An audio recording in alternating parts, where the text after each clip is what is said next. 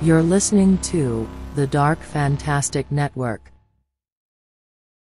Review: The Voice of the Night by Dean Koontz. 3.5 out of 5 stars. First published in 1980, under the pseudonym Brian Coffey, and later released under his own name in 1991, The Voice of the Night is one of Dean Koontz's best, yet least known, novels. It is one of his most understated books, and his only coming-of-age tale. The story, about Colin, a 14-year-old outcast who befriends Roy, the coolest kid in town, only to find out that his new friend might be a psychopath, is not original, but Koontz has a lot more on his mind than delivering a mere suspense novel, although The Voice of the Night works quite well as one.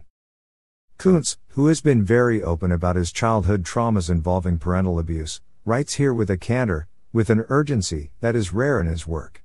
On the surface, this is a compelling page-turner about a child's loss of innocence, and the realization that the world is a much darker place than previously imagined. Colin, a geeky teen, who spends his time reading horror and sci-fi to escape his loneliness, is a wonderfully drawn character. He is likable, vulnerable, and real, which makes his rude awakening all the more heartbreaking. Slowly, as Roy reveals one layer of his psyche after another, Colin starts to see what his friend, and the world, are really like.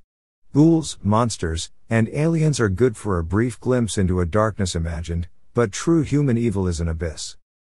This is heartfelt stuff, as Koontz vividly and realistically paints an honest picture of a lonely, alienated boy starved for attention and companionship. His father is an aggressive, gruff man, who bullies his son for being sensitive, and his mother is a self-involved, absentee parent who doesn't really make the effort to understand the complex nature of her son and his worries. Koontz's writing here is solid, unfussy, and, for the most part, confident.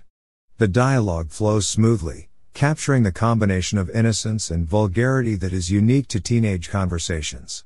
And his command of atmosphere is impressive, conjuring an evocative feel for the small California town, its beauty, its dark secrets, with a few clear sentences, unlike the verbose, and occasionally trying, style he would later adopt in many of his novels from the mid-1990s onward.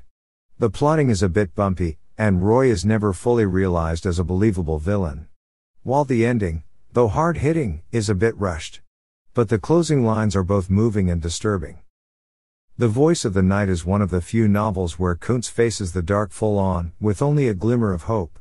It is one of his rawest, darkest books, and one of the best American horror coming-of-age novels to come out of the 1980s, preceding, and, in many ways, surpassing, the Stephen King novels dealing with similar themes that would make King one of the most popular writers of all time. Highly recommended.